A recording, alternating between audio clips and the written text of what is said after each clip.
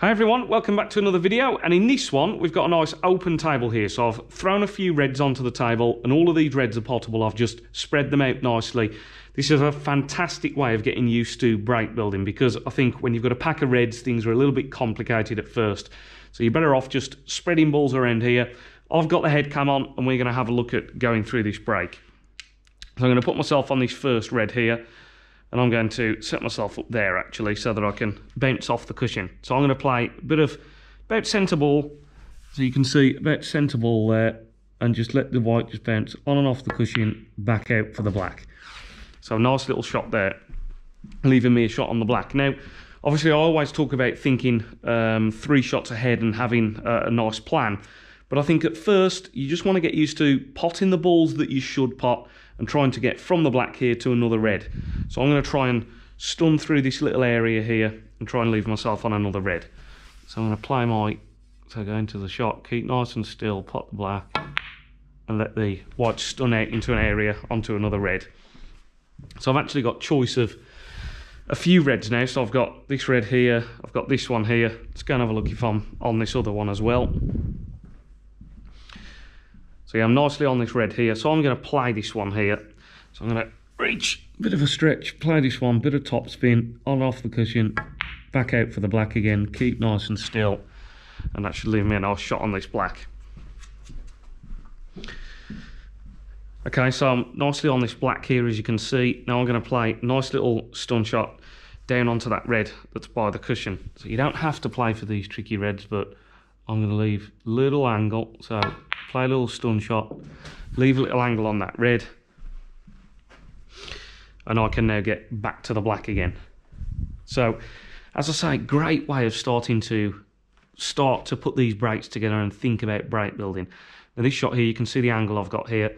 So I'm going to play top spin and run the white round the corner. So, top spin of the white, push through, nicely push through, and the white runs round off those 2 cushions and back out into open play on the black.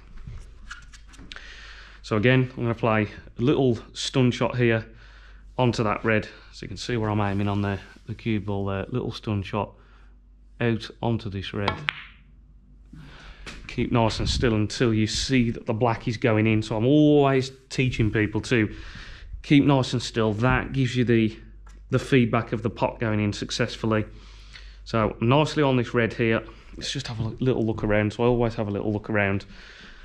Spotted that I'm on this red to the middle. I'm actually going to play this one just because it might be a bit difficult later to get onto this red perfectly. So let's play it now whilst I'm on it. So nice and low on the white. Nice little soft shot. Holding the white for the pink.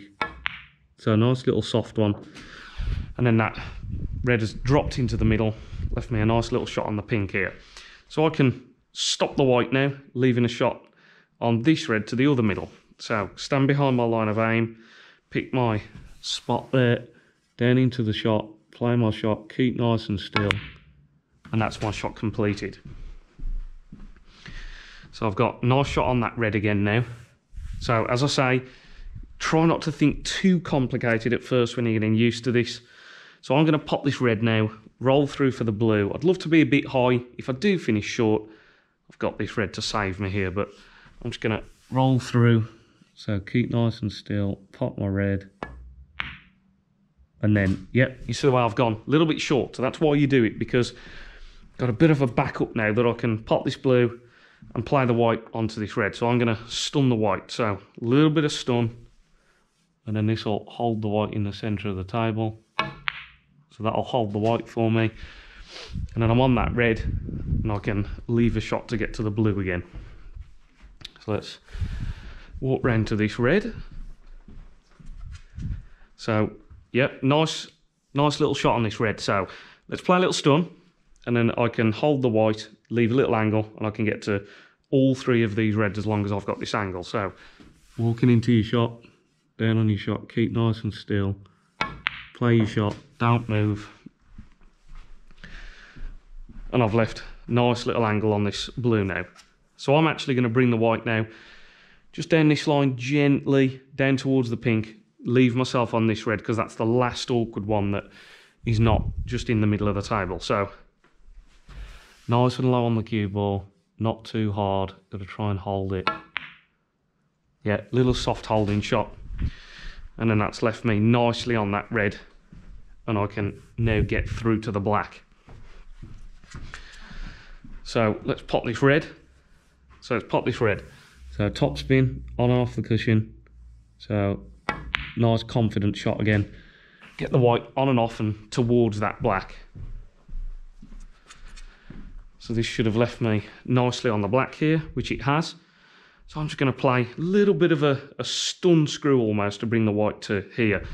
I could actually even take the pink here, which is probably a better option.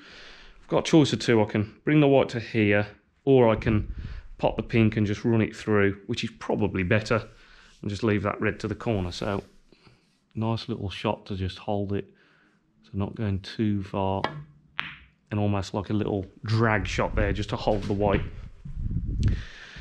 And let the white just run forward just a fraction for this red. So this red now just off straight, so I can just drop it in, try and leave myself on that black again. So keep nice and still, not too hard because you'll go too far on the black.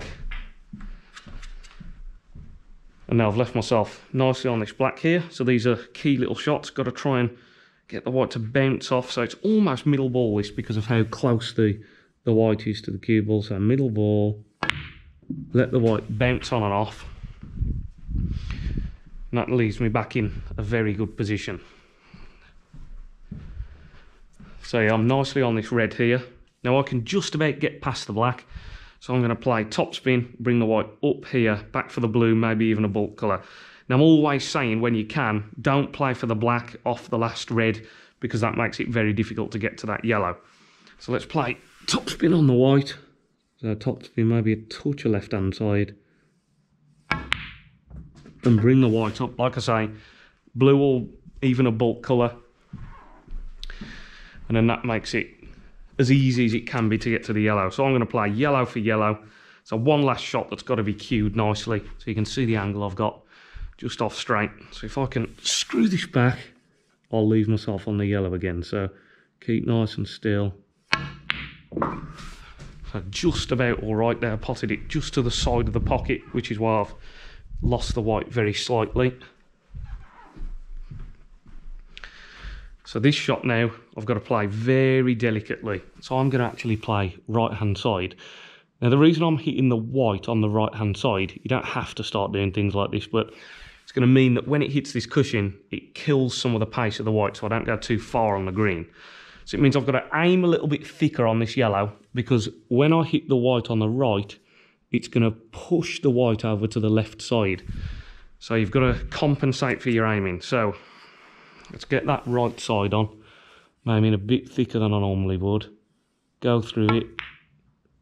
And then that side has killed the pace of the cue ball. So you see that? Killed the pace of the cue ball, and left me a nice shot on this green. Now I can just play little holding shot on this green. Haven't got to use a cushion. I can just hit nice and low, hit through the white, and then that holds the white nicely for the brown. Now it's a standard shot. Let's get the white off the cushion. I've done detailed videos on clearing the colours where I look at these shots. So this is why you want all these shots in your locker, so that you can do what I've just done there and get that shot hopefully right when you need to. So leaving a nice shot straight on the blue. I'd have preferred a bit of angle just to get a bit closer to the pink, but should be okay here. So just roll this through. So yeah, not too far. And then I always like on these, just to see the angle there, just drift the white past the black. So just let it drift past. As long as I pop the pink, the white will just bounce on and off the cushion and then drift for the black. And then all you've got to do on this black is hopefully drop it in, so not too hard.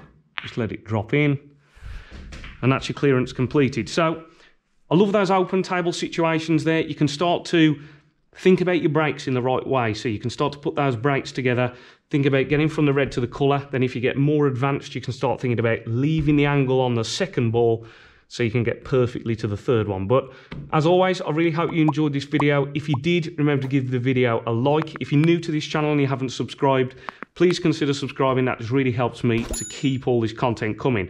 For anyone that's interested in any personal one-to-one training sessions, I'm working on this very table, helping players to improve their game all the time. So if you're having a look in the description box below, you can see all my details there. Get in touch and I'd love to help you improve your snooker. And as always, I'll catch you in the next one, everybody. Cheers.